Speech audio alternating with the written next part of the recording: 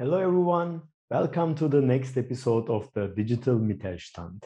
My name is Can, and I help small and medium businesses, so Mittelstand, to overcome their digital transformation challenges. Today, I have Senaj Lelic with me, and we will talk about the new normal for Mittelstand.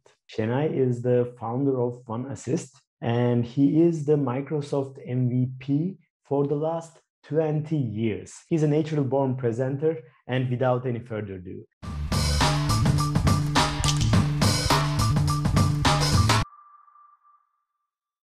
Hello, Senaj. Welcome to the show. Hi, John. Thank you for inviting me. Thank you for being here. Can you please introduce yourself? My name is Senaj Lelic. I'm the managing director of oneAssist GmbH, and we're in the business since 1991, helping customers, broadly speaking, about visualization of organizational information. A little bit more narrowing down, that means every type of corporate information and communication which needs to be standardized and visualized to everybody in the organization or company. That's our topic. So one main topic we have very often is business process documentation and visualization, of course, since that is something which you want to communicate inside of the organization. But that also goes out to, let's say, org charts on the high level base and combination of visualization with metadata. So the data visualization is our specialty. Thank you for the introduction. And although you are based in Berlin and Munich, your company, I know you have a lot of international clients as well, but you also have clients from the Mittelstand. And I know, and you are also doing various digitalization projects for them. Which trends do you see changing in the Mittelstand, especially after COVID came? Okay, so yes, we have customers literally from Australia to the US and everything in between. And actually, most of our customers are indeed Mittelstand. We do have, of course, several large corporate customers, but Mittelstand is quite a huge amount of our customers. So what do we see? Well, I think COVID showed that most of the Mittelstand was completely unprepared for something like this. So the problem with the Mittelstand is that, let's say, digitalization and adapting quickly to some changes has been something companies have never tried or exercised, because most of Mittelstand had a really hard time to adapt quickly to some of the changes of COVID. But my personal opinion, and that's what I tell them when I talk to the managers, the CEOs, CIOs, etc., is COVID did not create this problem. COVID showed you only in a very brutal and fast way that it was there. So I think if I see COVID also as a positive thing. It has many negative factors, but I see the chance in COVID. And the chance in COVID is that they face, embrace, and solve these problems.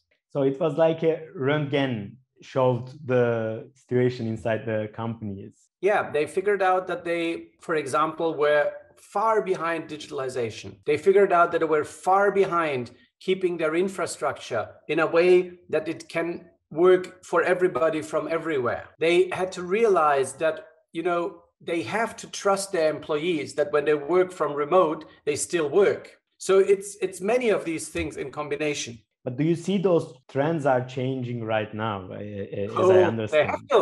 They have to. In all the German republics, the companies have to send at least a huge amount of their workforce home. So they have to work from home. So the bosses need to build up trust. And actually, they find out that it really works rather well.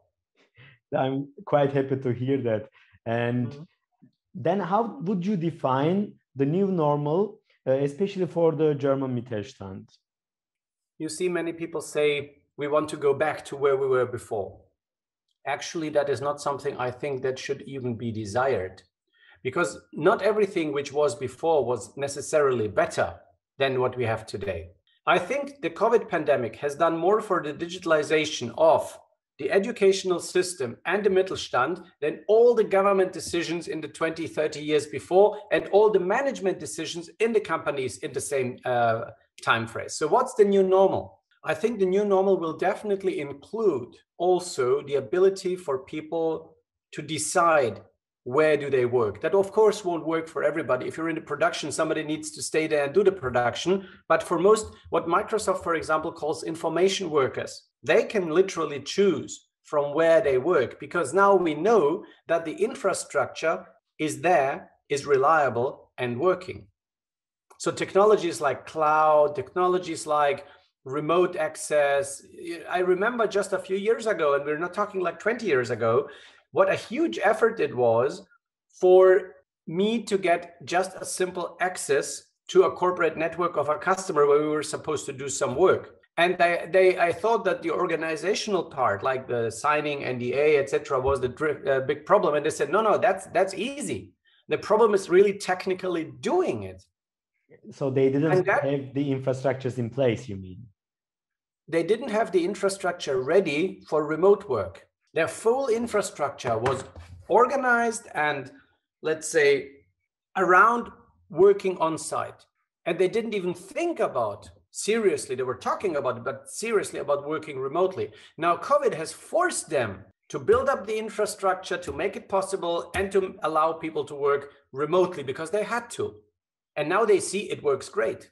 Yeah, and this is, as you said, the benefit of COVID. But you said information workers. How should we understand information workers? So who are those people in a typical Mittelstand? I would seriously say everybody who's working with an office and a PC.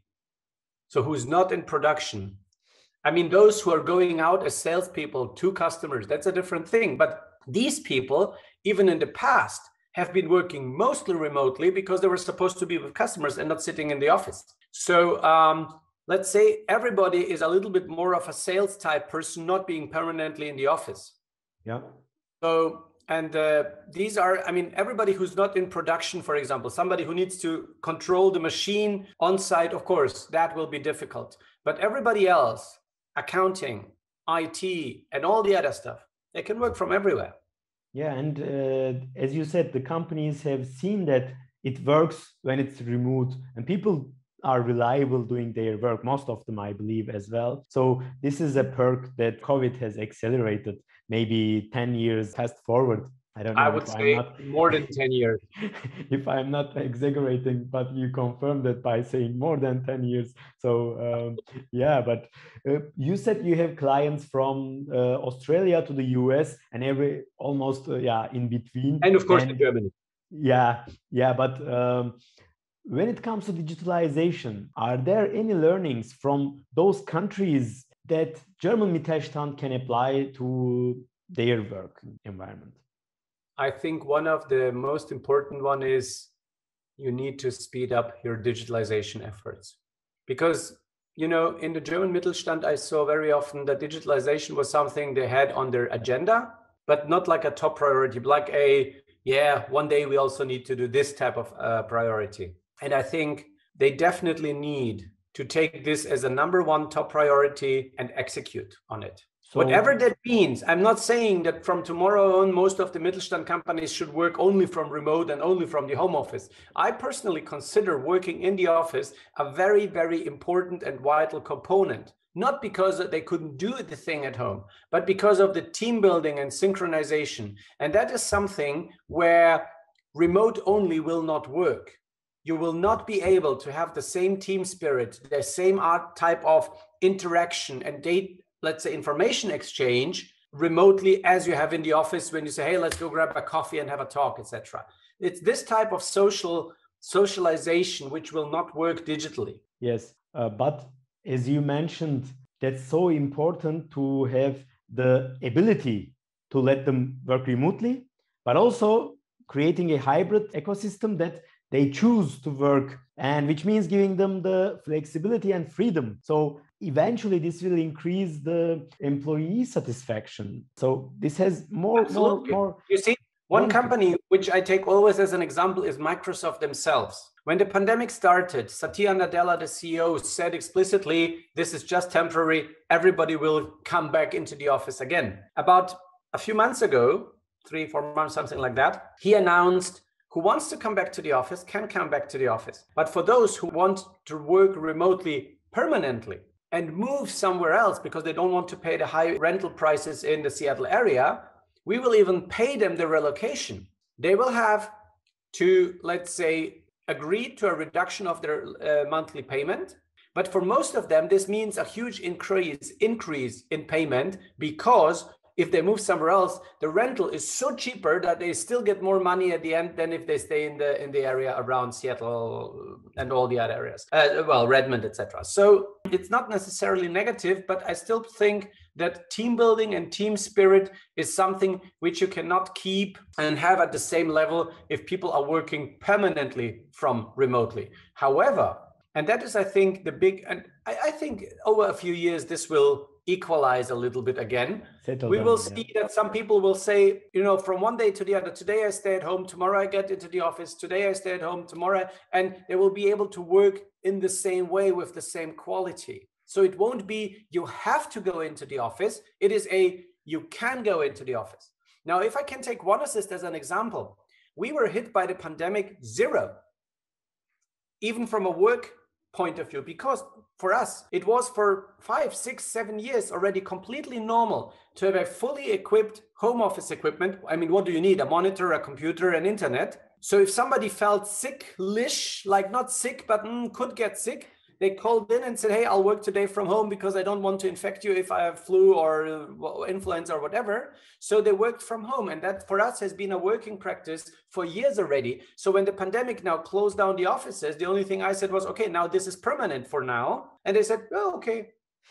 Yeah, that's a great example of how you can prepare for such things. But you mentioned something, that digitalization is not only remote work. Mittelstand, for example, can prioritize digitalization by digitalizing their sales activities, or a lot of other things like production automation, audit automation, process automation. So there are a lot of things that can literally Let's stop it earlier. Let's stop earlier, John. Because you see, the sales process in many cases involved even me getting up at 5 a.m., having a plane at 6 a.m., flying to the customer, having a meeting at 10 a.m., and then flying back at 2 or 3 p.m. back to Berlin. Today, I have a Teams, Skype, Zoom, you name it meeting, which is from 10 till 11, and I don't have to travel. This also changed in the Mittelstand. If they're in the customer role, they accept customer meetings as a Teams event or as a Zoom event. Before the COVID, that was unthinkable. You had to get there, to be present. Today, they say, well, we can't. So yeah, we do even trainings, example. like software trainings. We do them today online. Of course, you can't do a digital training full day, the whole day. Nobody's able to concentrate digitally a whole day. So we split it in a third of a day pieces and do it that way. And it works nicely. Yeah. And again, I don't have to travel. They don't have to pay for hotels, which the hotels don't like. I don't have to pay for train or plane, which the current providers don't like. But in the end, it is a way more efficient use of time. Now, when it comes to trainings, I would immediately move back to in-person trainings on site the moment it's possible again, because there is nothing which can digitally even come close to the effectiveness of an on-site training. Same applies for customer workshops, like full-day workshops. There is nothing which comes close to a full-day on-site meeting. But many other things, like the small meetings, I mean, we're right now acquiring new customers because they asked us for new projects, and it's all done digitally, and it works perfectly fine. Yeah, that's good to hear that a hybrid model will be the new normal, as you said, not only in working, but also for trainings and customer workshops, which I believe also quite crucial. But then I will flip the question around and say, what the countries outside of Germany can learn from German Mittelstand? That's not much right now. Because German Mittelstand, who was always the backbone of German industry, has become old-fashioned over the last years. What can they learn? Stability, trust.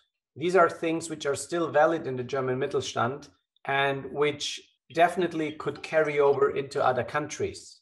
So I also think that we will see a huge wave of digitalization in the next 2, 3, 4 years, because, you know, they made this mistake once. They will certainly, if they want to survive, not make the mistake a second time. So I would definitely say one thing you can learn is wake up, start the change. And I would also say the new normal is a hybrid of what we had before and some new things, but it's not everything new. It's not everything old. It's not going back. We don't even want that.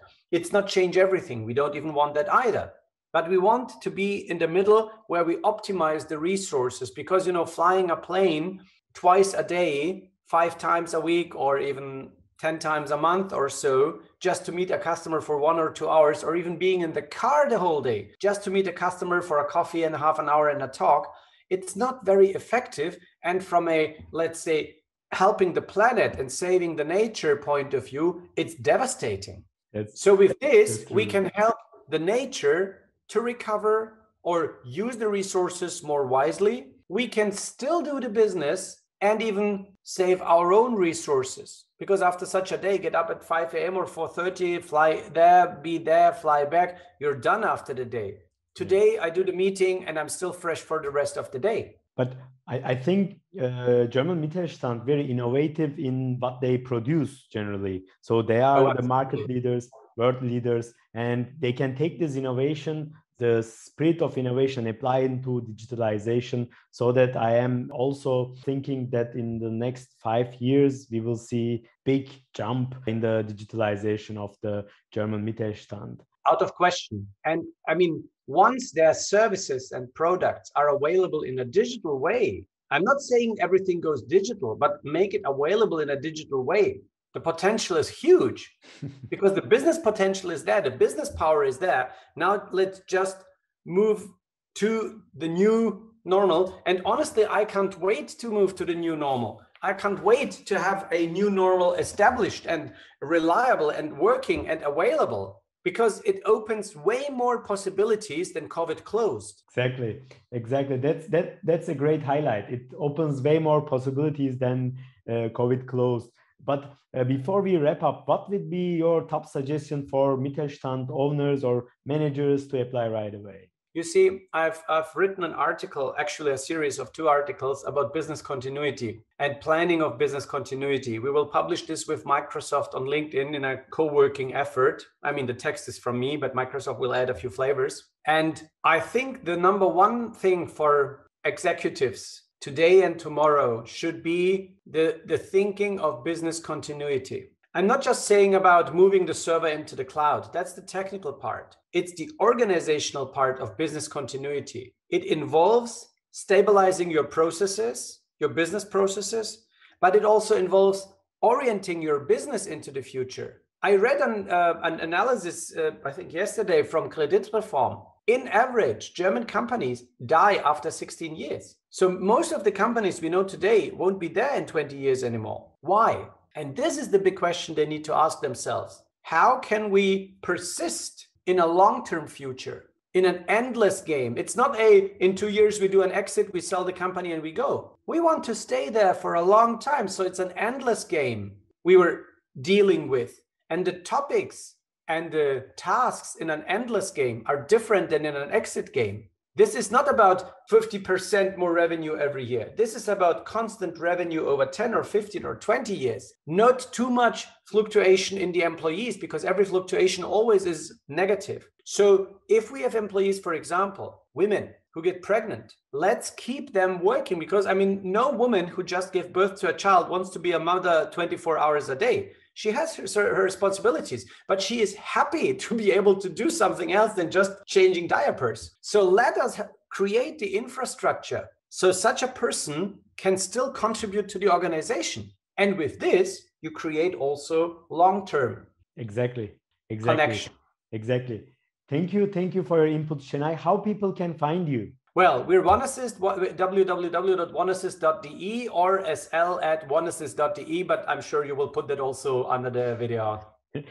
Definitely. And also on LinkedIn, right? Yeah, and on LinkedIn, I'm not trying to spell my name for everybody, so please check out.